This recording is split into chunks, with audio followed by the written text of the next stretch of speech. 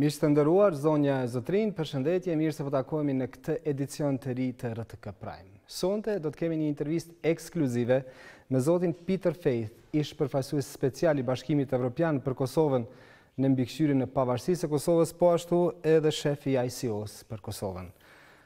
Zoti Feith, faleminderit dhe kënaqësi që ju kam në studio. Faleminderit shumë. Faleminderit juve. Pas atyre viteve të shërbimit në Kosovë, sepse jeni larguar nga këtu me 2012, si ju duk Kosova këto ditë qëndrimi këtu? Well, my impressions are very brief because Përshtypjet e mia në fakt janë të shkurtra sepse mbërita mbrëm natën edhe po binte shi dhe nuk pash edhe shumë. Por në thelb Prishtina duket shumë më bukur. Pata mundësinë që të takohem me kryeministrin dhe patëm një ceremoni të shkurtër për kujtimin e 10 vjetorit të përfundimit të mbikëqyrjes së pavarësisë. Dhe besoj që kjo ishte shumë pozitive, pata kënaqësinë që të kthehem në fakt. Dhe kam vlerësim të lartë për kryeministrin që më ka ftuar për t'ju bashkuar, për t'u bashkuar edhe një herë me meq në Kosovë. Zoti Feith, ju keni ardhur në Kosovë në 19 shkurt të vitit 2008, vetëm 2 ditë pasi Kosova ka shpallur pavarësinë me një mision të qartë për ta mbikëqyrur pavarësinë e Kosovës. Ditët e para të punës suaj në atë kohë, si i mbani mend sot?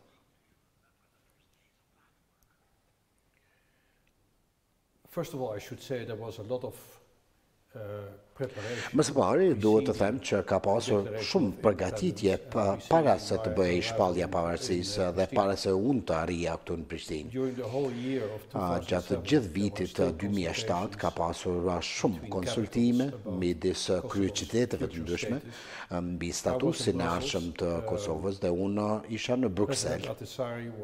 Presidenti Ahtisaari po finalizonte rekomandimet e tij.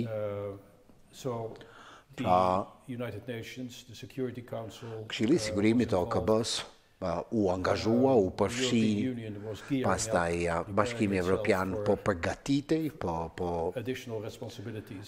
fillonte disa përgjegjësi të reja, po përgatiste përgjegjësi të reja për Kosovën dhe pastaj pati shumë punë përgatitore për të krijuar atë që quhej zyra ndërkombëtare civile, që do të kishte për detyrë zbatimin e planit të Ahtisaarit. Kështu që paka shumë isha i përgatitur për atë mundja. E mbaj mend që parlamenti i Kosovës solemnisht ishte pajtuar, pra kishte dhënë dakordimin për planin e Ahtisaarit dhe kjo ishte me rëndësi për neve, për shkak se një numër zotimesh që ishin marrë përsipër nga pala kosovare, dhe kjo ofronte një bazë të mirë për fillimin e punës sonë. Më duhet po ashtu të shtoj që kam dashur që të punoj në mënyrë ekspeditive, shpejt, për implementimin e atyre dispozitave më themelore të planit Ahtisaarit, duke filluar me listën, me agjendën legislative që ishte pjesë kësaj pakoje. Pra fillova konsultimet me qeverinë e Kosovës për ligjet që duheshin miratuar në atë kohë dhe për atyre momenteve fokusoheshim tek prioritetet e planit gjithëpërfshirës për propozimin e zgjidhjes së statusit të Kosovës apo planit Ahtisaarit, pra në përforcim të institucioneve të Kosovës, mbrojtjen e të drejtave të pakicave në Kosovë, si dhe zhvillimin e një ekonomie me bazë tregu në këtë vend, si dhe po ashtu mbrojtjen, ruajtjen e trashëgimisë kulturore në Kosovë. Do të flasim për këto, por me që thatë që ka pas një përgatitje shumë të madhe para se të shpallte Kosova pavarësinë dhe ju ishit i përditësuar ose kishit informacione se çfarë do ndodhte, apo i bie që ju e dinit se kur Kosova do ta shpallte pavarësinë, zoti Feith? Yes, I think the timing was as far as I recall, afatizimi ato afatet ishin të qarta dhe ishin dakorduar midis miqve më të mirë të Kosovës, vendet e Quintit, diku në fund të vitit 2007.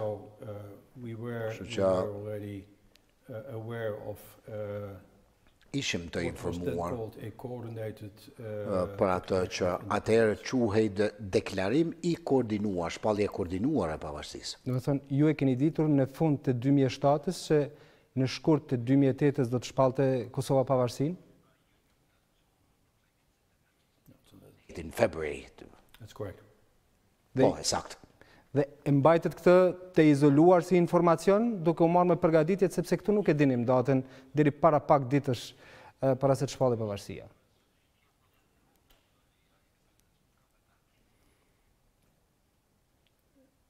I was a minor player.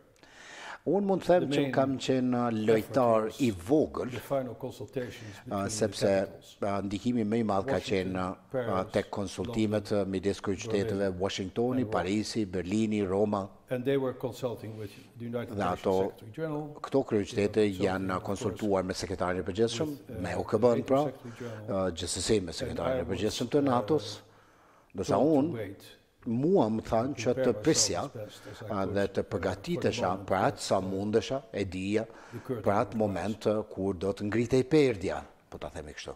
E keni ditur sakt, ka qenë vetëm kjo datë në atë kohë, s'ka pas data tjera, zoti Feith, ka qenë 14 shkurti?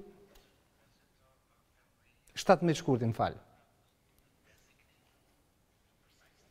I think you're over-asking me. Mendoj që po më bëni pyetje të thelluara, tashmë jam paksa I plakur dhe duhet jem I kujdesshëm atë që them. Tani mund mos jem shumë I sakt për datën atë të saktën, precizën. Mund besoja e kemi ditur diku ka fundi 2007-s ose fillimi 2008-s, pra rreth një periudhë të caktuar, kur është përcaktuar pra ka shumë data. Okej, flasim për ato prioritetet që kanë qenë në mbikëqyrjen e pavarësisë së Kosovës.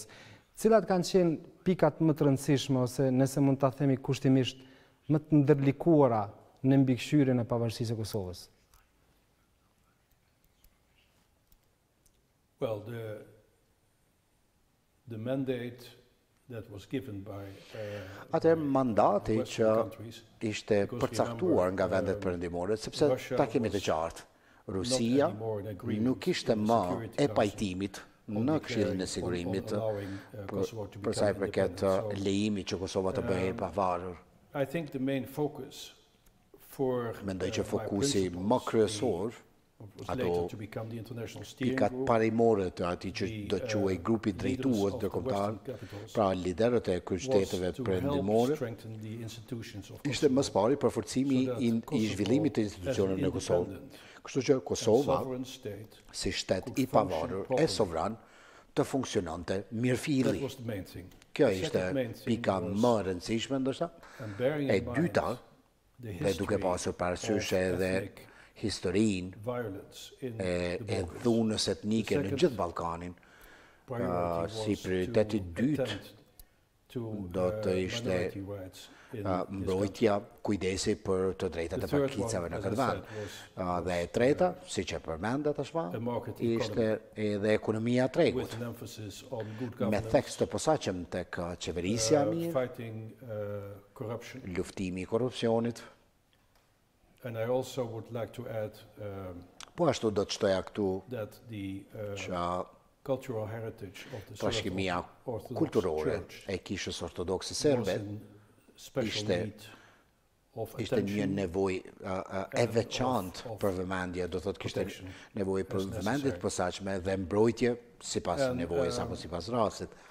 There were a number of detailed issues. Kishte edhe çështje të tjera të hollësishme që mund të marrim shembullin e krijimit të gjykatës kushtetuese të Kosovës, që ishte një sipërmarrje mjaft e konsiderueshme dhe për të cilën një numër juristësh ndërkombëtar ishin vënë në dispozicion për të ulur në bankat e gjykatës kushtetuese bashkë me juristët të tjerë të vendor. Gjykata kushtetuese në atë kohë ishte element esencial në të siguruarit që Kosova të jetë demokraci funksionale, ku sundimi së drejtës do të ishte plotësisht i respektuar e i zbatuar, pra po të kishte konflikte ose konteste, do të ndërlikuar, gjykata kushtetuese do të shqyrtonte. Dhe si ishte bashkëpunimi me krerët e shtetit në atë kohë për këto çështje, zoti Feith, se jo rallëherë keni pasur polemika, po themi kështu, për atë çfarë arrije e çfarë nuk arrije në Kosovë?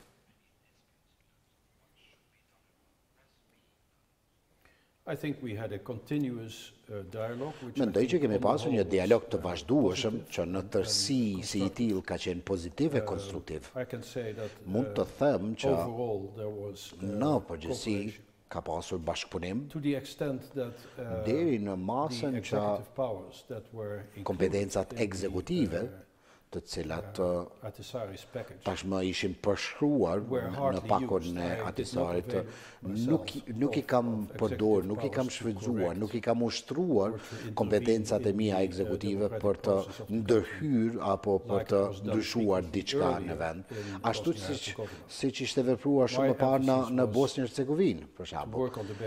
Theksi im ishte që të punoja me atë pronësinë, përgjegjësinë vendore lokale. Pra, ajo që bënim ne si ekip ishte që të kërkonim mundësit, sa më të hershme që është mundur, që të bartnim autoritetet, autorizimet, përgjegjësit tek institucionet vendore, që të ndihmonim, që të këshillonim, por gjithsesi që t'i linim vendimet përfundimtare tek qeveria dhe komunat.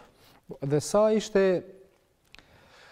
reagimi pozitiv i institucioneve të Kosovës, qoftë nivelit qendror dhe atyre lokal, për t'i përvetësuar këto për çfarë ju ishit këtu me stafin tuaj?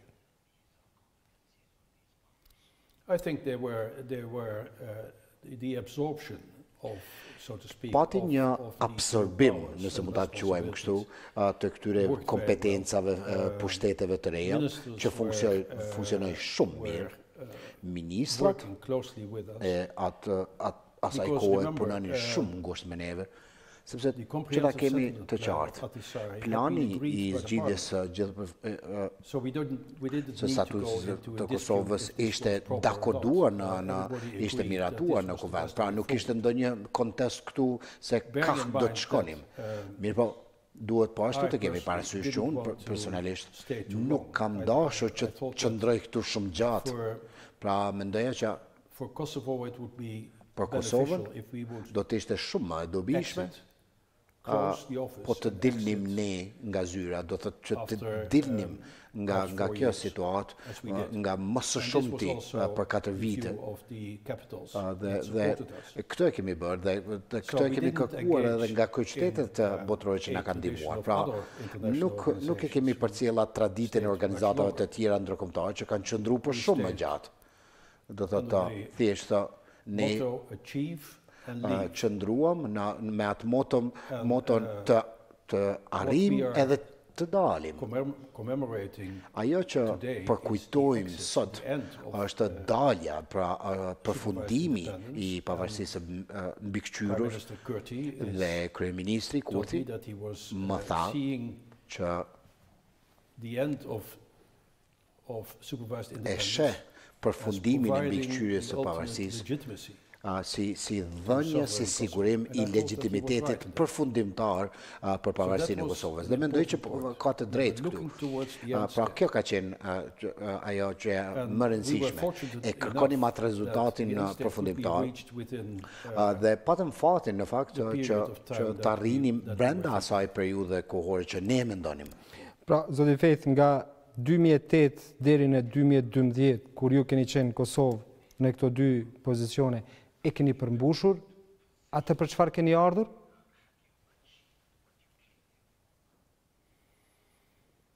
Well, I think I achieved maybe Atëherë mendoj që kam arritur, kam përmbushur ndoshta 90-85%, 90 po I themi.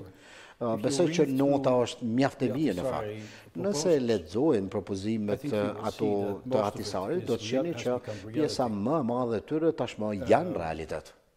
Ndërsa njëkohësisht unë ndjehem krenar që kemi dalë, jemi larguar, pa lënë ndonjë gjurmë kështu të dukshme të pranisur. Askund në kornizën ligjore të Kosovës nuk ka kurrë lloj referencë tashmë të përfaqësuesit civil ndërkombëtar apo të kompetencave të tij. Që më parë ka qenë në ligje, sepse kështu ishte dakordimi dhe miratimi nga parlamenti. Por të gjitha këto I kemi shlyer, I kemi hequr. Besoj që ka qenë mënyra më pozitive e lënies së Kosovës që të zhvillohet më tutje. Dhe në momentin kur ne u larguam, kishte përputhshmëri të plotë me dispozitat që ishin futur apo përcaktuar me planin e Ahtisarit. Po I referoheni planit e Ahtisarit, zoti Feith, edhe në kohën kur ju keni shërbyer në Kosovë, por edhe 10 vite pas tash që jemi, kemi pas telashe dhe problemet ndryshme me pjesën veriore të Mitrovicës. Në kohën kur ju keni shërbyer, ka qenë lehtë bashkëpunohet me liderët lokal atje për problemet që kanë qenë edhe atëherë që janë edhe sot? Well, I think yes, we had contacts with mayors. Në fakt po, kemi pasur kontakte me kryetarët e komunave në veri dhe gjatë periudhës së ICO-s apo zyrës civile ndërkombëtare kemi patëm arritur që të themelonim një zyrë në veri për t'ju ofruar shërbime qytetarëve atje. Shumë qytetarë në veri, pra serbë të Kosovës, marrin pensione për shembull, ose kanë nevojë për ndihma të tjera ose asistencë tjetër, dhe kjo është bërë përmes kësaj zyre që ka pasur lidhje të drejtë për drejtë me Prishtinën. Nuk është se kam iluzionin që problemet në veri janë zgjidhur apo I kemi zgjidhur ne edhe nganjëherë. Dëshpërohem kur shoh që shumë probleme që tashmë po dalin në sipërfaqe prap janë të njëjtë me ato që kanë qenë para 10 vitesh. Kjo është zgënjyse në fakt. Megjithatë, ky është realiteti. Nuk është se mund të bëjmë më shumë në këtë drejtim. A e kishit parashikuar se do të mund të zgjaste kaq shumë ky problem?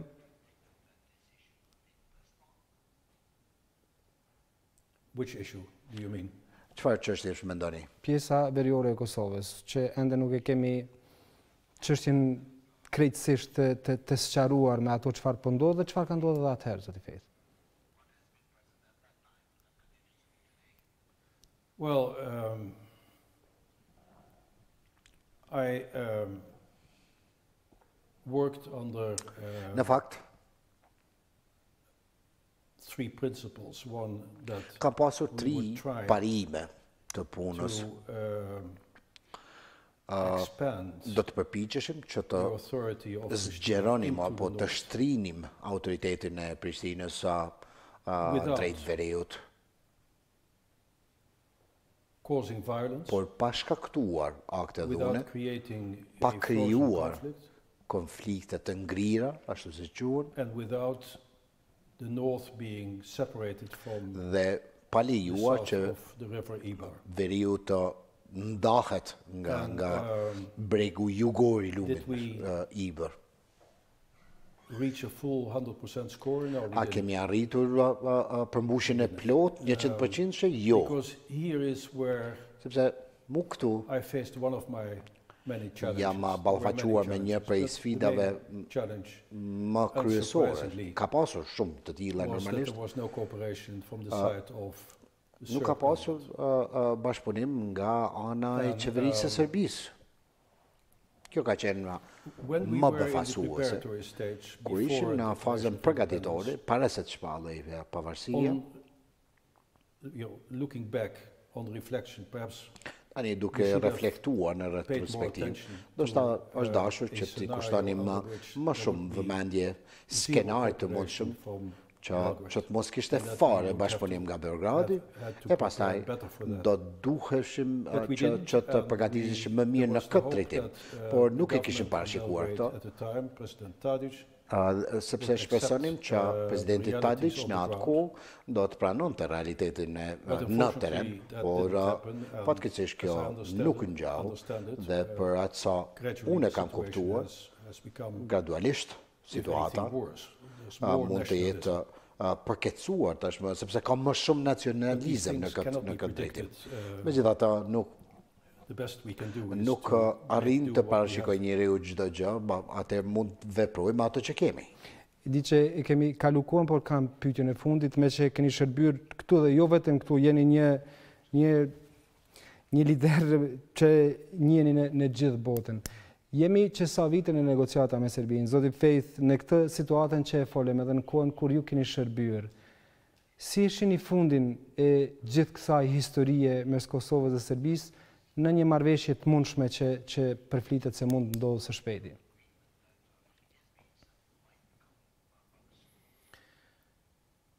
That's a good question. Kjo është pyetje shumë e mirë, por nuk më përket mua që ti tregoj ndërmjetësve atyre që janë në krye të dialogut se çfarë të bëjnë. Këshilla ime vetëm do të ishte që të mos bëhet dialogu vetëm nga lart e te poshtë, por të punohet edhe nga baza për të shkuar lart. Pra, me këtë nënkuptoj që është me rëndësi që qytetarët e Kosovës, pra shoqëria civile, të jenë më të informuar, më mirë të informuar, që të marrin edhe që të krijojnë atë motivin e vetë të binden që dialogu është në interesin e tyre, në të mirën e tyre, dhe normalisht në dobi të Kosovës, e pastaj edhe në të mirë të stabilitetit në gjithë rajonin. E për këta nuk ka të bëj vetëm me bisedën me liderët në Bruxelles e kështu me radhë. Pra duhet të flitet me qytetar, duhet bisedohet edhe me të tjerët në Kosovë, në Serbi, për të shpjeguar se si ti bëhet. Sepse vetëm përmes kësaj do të arrihej, do të krijojë më shumë hapësirë që liderët pastaj të bëjnë ato koncesionet e veta. Pra, në rrethanat e këtyre viteve, edhe që prej kohës ku kam qenë këtu, kam pasur ndjenjen që liderët politik që janë të angazhuar në dialog, ndjeheshin ose ndjehen të kufizuar ose të ngushtuar për të bërë koncesione, sepse gjithmonë shikojnë prapa atje, prapa vetës, tek qytetarët, që ndoshta mund të thonë jo, nuk e duam këtë marrëveshje ose këtë koncesion. Thjesht për shkak se nuk e kanë kuptuar se për çfarë çështjesh bëhet fjalë, për çfarë marrëveshjesh bëhet fjalë. Pa duhet punohet me qytetar që nga baza për të shkuar lart, që të lejohen, që të shprehen vetë mbi ato se çfarë është e mundur dhe çfarë është e drejtë. Pra, që t'ju jepet sa më shumë informata që është e mundur, dhe kjo besoj unë do të ndihmonte në procesin e dialogut për të ecur përpara. Dhe fare shkurt, ju thatë që nuk është e juaj t'ju japni këshilla ndërmjetësuesve të dialogut, por marrë parasysh përvojën tuaj, a ju kanë kërkuar ata këshilla juve për këtë çështje?